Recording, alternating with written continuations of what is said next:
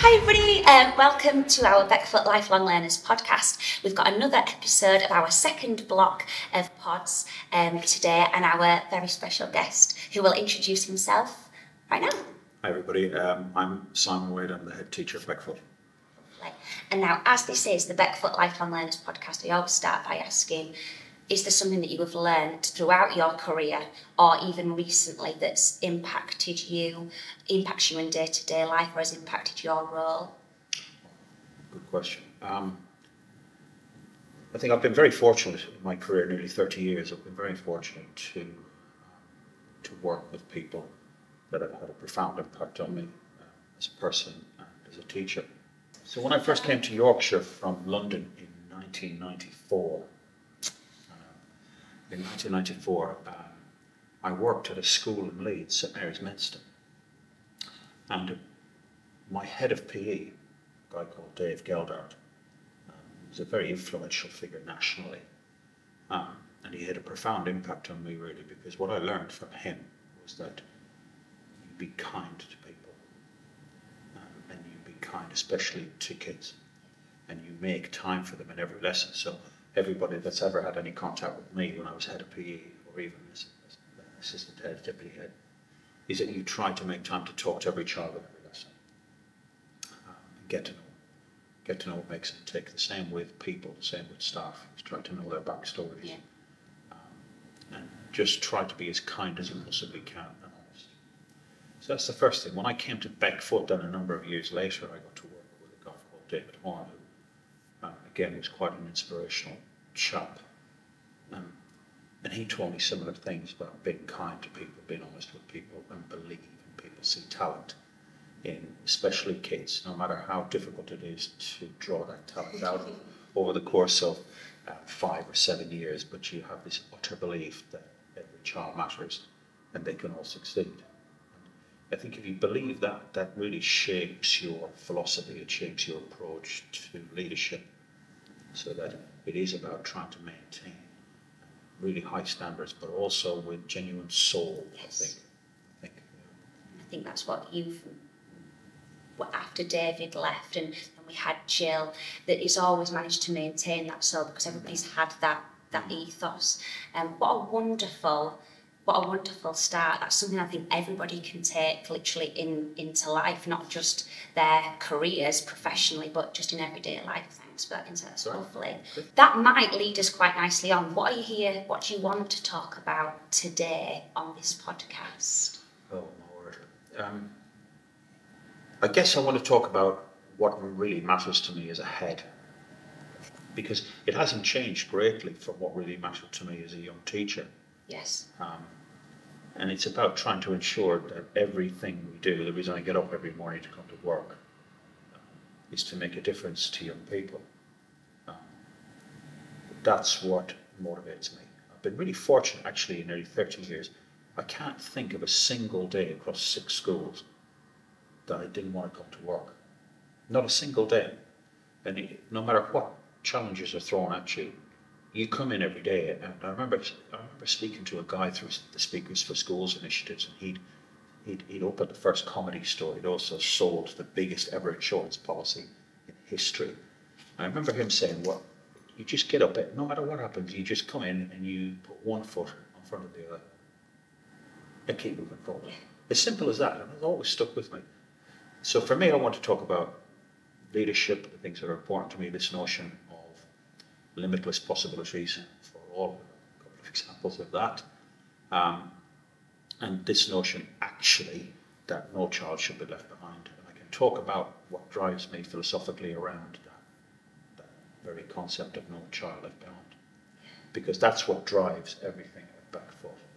I think we're a very special place, really, really special, not perfect, but I have this aspiration to be perfect. To be not perfect. I don't think we'll ever be perfect. Well, but you've got to. I just think to be a school that's renowned for never giving up on people.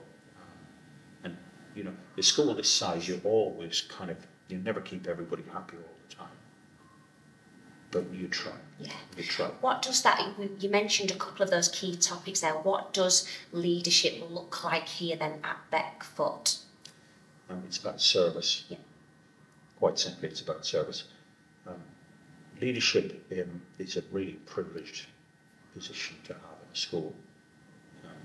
And I've seen over many, many years, I've seen where that has been abused. I think, yeah, that's probably the best way to put it, been abused, where it's been very authoritative, without something. Communication is everything. I've seen people just be very authoritative and not communicate effectively what it is that they're trying to do. And so therefore the message gets lost in translation. And there's no clarity about what you're trying to achieve as a school. So for me, leadership here is about trying to communicate as effectively as possible. And of course, I'll say this all the time. We're a really great school, really special place, we've got real soul, but we're not perfect. But we're trying to be better all the time. I think if you can communicate effectively what it is that you stand for, what you're trying to do, then you've got half a chance.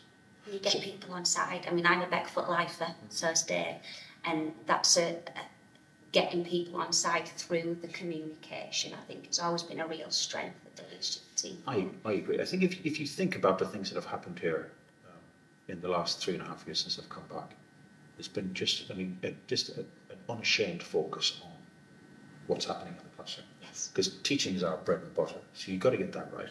And I also think you've got to allow people to have the courage to try things out. And if you make a mistake, I mean, so what? For God's sake, just get up again and try again and learn from it. It's okay, it's fine. So this notion of people being brave to try things. So teaching and learning we put a huge amount of emphasis here on that. And I'm so fortunate that the school is full of great people. It hasn't always been like that. There's been some cynics, and I can't think of a single cynic on the staff. So it's about teaching and learning. I also want to make sure that our kids are supported hugely, because the journey for a lot of them can be quite straightforward, and for others it's very turbulent. But at the end, if we really believe in this notion of every child matters, no child left behind, this limitless possibilities, then you stick with them. So investing in the pastoral care forum, getting the curriculum right, and there's a lot of work has happened on the curriculum, trying to make sure, because we're a really comprehensive school, and we've got all types of learners here. We've got some of our kids will head off to Oxford and Cambridge, they'll get all 9s at GCSE and off they go, and it's great. And we've got others that really, really struggle with the basics of literacy and numeracy that need bucket loads of help. So making sure that we've got that we stick to our principles which drive the curriculum, the drivers, so knowledge and expert learners, committed community contributors. Future ready is really important to me. Yes. I was in AP4 earlier watching students who come in suits. Yeah, getting ready for their interviews. It's amazing. Been really nervous. Leah, she put the headphones on. I said, look, just be yourself. Let your personality shine and just talk. You'll be fine. But she was terrified. And I watched her. She'd had her suit, this lovely suit on. And she put the headphones on and just out it came. And they settle. The feedback, I'm a year 9 tutor, the feedback some of them have had, all of them actually, it's really, really lovely. That's a classic example of a school actually doing what it says on the tin. This is important to us, so we do it. So we give them just a huge number of opportunities actually to understand what the opportunities will be for them beyond this school. Not just in Bradford, but nationally and globally. Looking at her today, she hasn't got a lot of confidence. Bless her, she's a fantastic keeper. She just blossomed today. She won't forget that, actually. And when you talk about every child having a moment, remembering something, she'll remember that every time she goes to an interview, or every time she fills an application form, she'll believe in herself just a little bit more as a result of coming to Beckfoot and being exposed to those things. So those curriculum drivers are really important to me. And then it's about kind of broadening horizons as well. So, things like Richmond Week, things like I try not to say no to anybody who wants to do a curriculum-based trip somewhere. So we've got an RE trip going out on Thursday. We had a trip to the Industrial Museum last week. We've had kids all over. And many sporty ones as well. Yeah, the P department are renowned. Yeah, sorry about that. But it's very difficult for me to say no because I can see the benefits. I can see the benefits. We had kids all over Salford a few weeks back taking photographs of God knows what, and they come back. They're enriched for the experience. because they won't have that. And I remember at my previous school taking kids to the Yorkshire Show. The Bradford kids taking them to the Yorkshire Show. They came back with their heads hanging out the minibus, and it was great. And they told me that they'd seen sheep, cows. It was crackers, isn't it? It was do you remember when we used to take them to High Adventure, Dave? Like going out, only up above Keighley, but the countryside, you know, these experiences, we take them for granted, but they mean so much. The time with us, it goes like that. I was talking at Year 9 options even last week to parents, 2.5 years in now, these Year 9 kids. And it's gone like that. And in another 2.5 years, they're done. They're done. So it's about just trying to make sure, actually, that everybody in the school, all the staff understand what it is that's important to me as a leader. And trying to model that for people to know why that's important to me.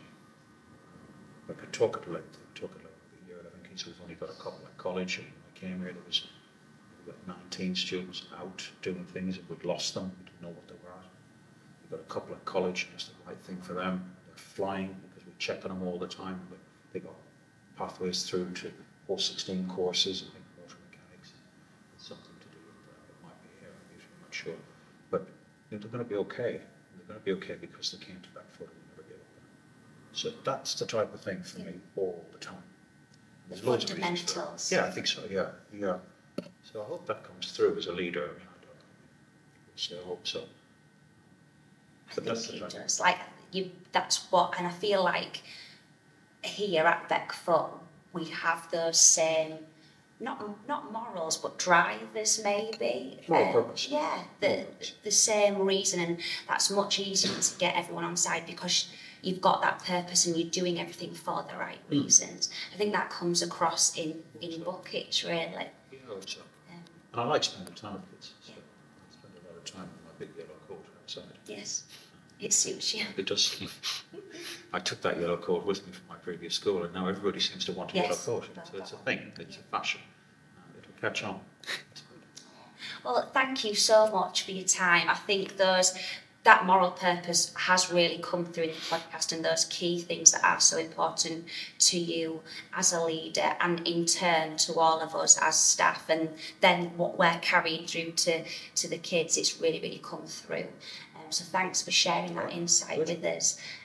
It's really, really interesting to hear your perspective on things. It's lovely today. We've had perspective of the students, perspective of leadership. So, you know, keep them coming, guys. If anyone else wants to get stuck in and come and have a chat with me over a cuppa, please do. Thank you, everybody, for listening, and thank you so much for your time. You're welcome. Thanks very much, both of you, and anybody watching this.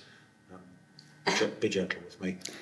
And also, if I am willing to come and sit here and do this, my goodness, no, there'll be any excuses. We've got mini whiteboards coming up next. Lovely. Exciting stuff. Thank you. Thank you so much.